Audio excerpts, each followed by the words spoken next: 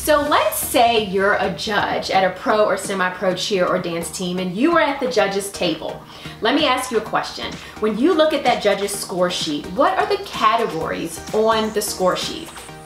And then after you come up with that answer, what do you think are the top 2 most important areas of focus for the judges? And what I mean by that is which categories are awarded the most points or weigh the most in the overall score.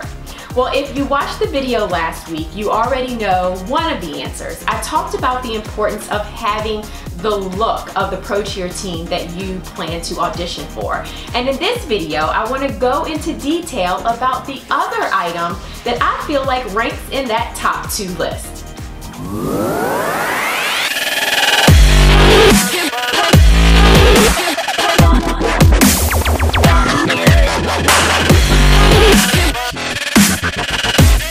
So if you've been following along, you know that this is part of a video series that I'm doing all around the top 10 terrible audition mistakes that you obviously want to avoid. Last week I talked about audition mistake number 6, not having the look of the team. And I mentioned that I felt like this was in the top 2 list of most important things that you really need to make sure that you nail before your big day.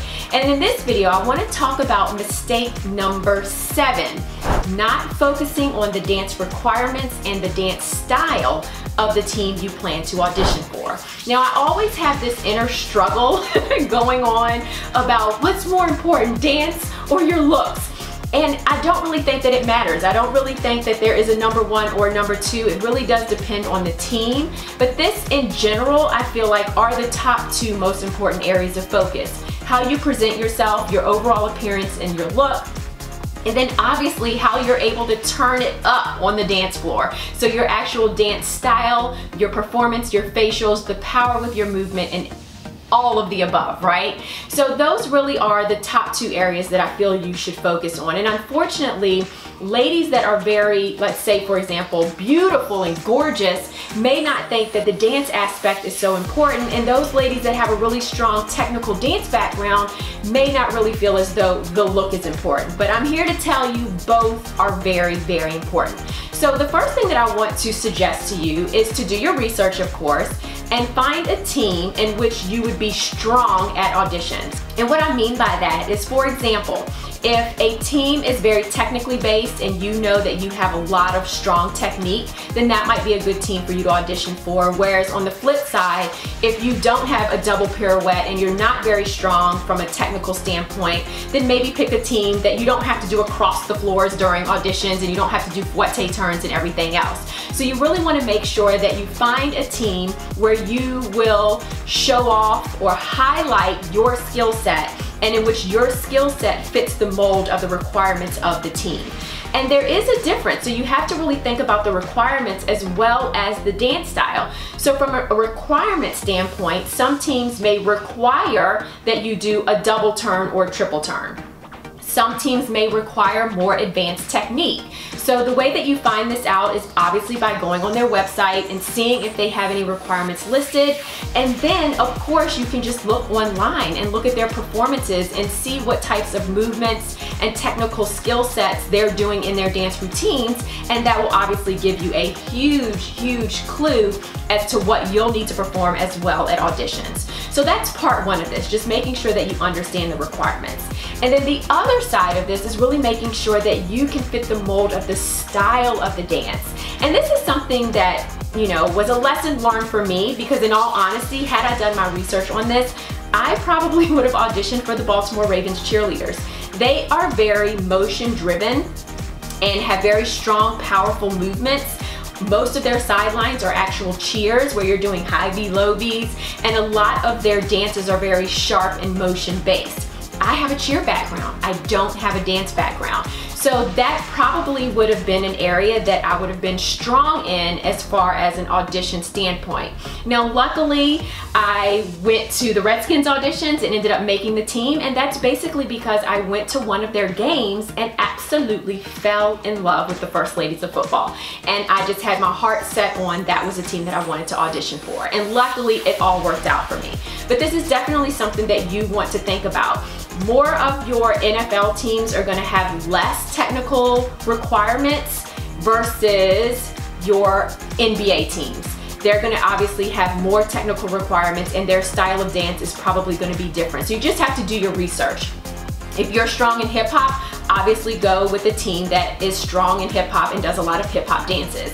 Same thing, if you have a ballet or jazz background, you want to find a team that has more of that style of dance. So really just making sure that you do your research and that you go to the team in which you can really be strong at auditions for. And another thing to keep in mind, if you have exhausted all of your options in your area, so you've auditioned for a certain team over and over again and it's just not working out for you, who's to say you can't move and that you can't research other teams outside of the area? If you have the capability to do that, why not? So you really just have to ask yourself, is this goal of mine that important that I'm willing to move and dance in another state for another team? And if the answer is yes, then go for it. Don't limit yourself just to the teams in your area. So let me go ahead and get to the meat of what this video is going to be about. What I wanted to share with you are the ways that you can practice the dance style of the team that you plan to audition for. So once you figure out what the requirements are, and once you figure out what the dance style actually is, then how do you go about practicing it? How do you actually ingrain that movement and that style into your muscle memory and into your body? So here are my 5 tips to do that. Number 1, attend prep classes, workshops, and auditions. Yes, I've said it again. So obviously the best way to learn the dance style and the requirements of the team is to actually go to the prep classes, the workshops, and then the big day of auditions, because they're going to actually teach you the choreography. They're going to teach you the across the floor technique that you need. You're going to go over all of the kick sequences that you need to have. All of that will happen at prep classes and auditions. Now, of course, I'm always telling you that you have to be prepared before prep classes. So if that's the case, then what do? How do you actually practice the dance style at that point? So number 2, attend a game. Yes, go see them in action or attend a performance or an appearance that they're at. Now, if you're at a game, what I would recommend is that you record them performing, right? So let's say you are at a basketball game, right? So I would recommend sitting on the visitor side. So basically the side where the scores table is, because most of the time the cheerleaders or dancers are going to perform toward the home side, meaning that you will see their backs.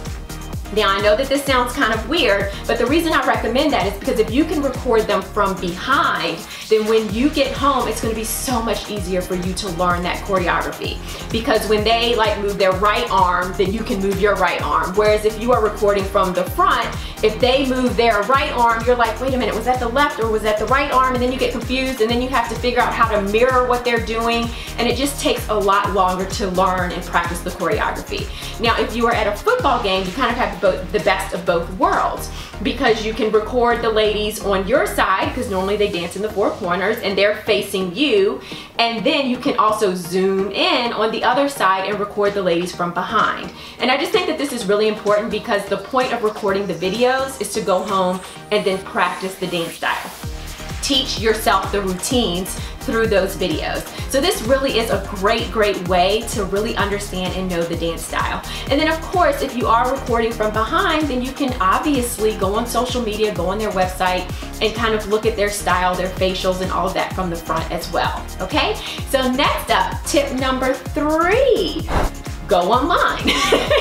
So find dances online. So you can obviously visit their website, all of their social media outlets, and just look at those videos, and then obviously try to learn the routines and pick up the routines. Again, it is going to be a little more difficult because you're going to have to mirror their movements, but it's better than nothing, right? So go ahead, go online, do your research, go on YouTube, find videos from fans that are in the stands that they've posted, and just start learning their choreography and then dancing it full out. Number 4, you want to attend dance style-like dance classes. So what do I mean by style-like dance classes? So if the team that you're auditioning for dances mainly hip hop, then make sure that you attend a lot of hip hop dance classes. If they are more jazz and you know that they're very technically based, then go to jazz classes, go to ballet classes to make sure that you have that advanced technique. So again, just making sure that you're attending dance classes that are very similar in style and movement to the team that you plan on auditioning for. Number 5, you guessed it, you gotta practice. Practice, practice, practice. So once you've done all of this, once you've attended the prep classes and the workshops, or maybe the audition from the prior year, and then you've attended games and you've recorded them, or maybe appearances and promotions that they're at and you've recorded them, and once you have found their dances online and then attended dance classes yourself, then you have to practice the material. You have to practice doing these dances full out. And I would recommend full hair, full makeup in the shoes that you plan to audition in, and really just putting in 110% with learning the choreography and then dancing it full out. And one thing to keep in mind is that another kind of huge mistake that kind of falls in with mistake number 7 is just not being able to pick up choreography fast enough. So then you get flustered and bothered and frustrated at auditions. Well, if you're doing these things and you're constantly going to dance classes and you're constantly practicing your craft and putting yourself in an environment where you have to pick up choreography on demand, then it's gonna come a lot easier on the actual day of auditions and at prep classes. So please keep that in mind. The more that you take dance classes and the more that you have to learn right there on the spot with other people watching you, it's gonna make your attendance and your experience at prep classes and auditions that much more enjoyable. All right, well that is it. That was mistake number 7, not focusing on the dance requirements and the dance style of the team that you want to audition for. Hopefully that was helpful. If you have any other suggestions on ways that you can practice the dance style or learn the dance style of the team that you want to audition for, please be sure to share those comments below.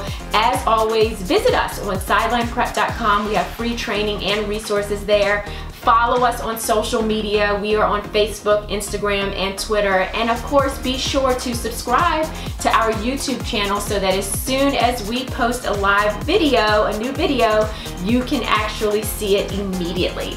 All right, that is all for now. I hope you have a wonderful and blessed rest of your day, and I will see you on the other side. Bye.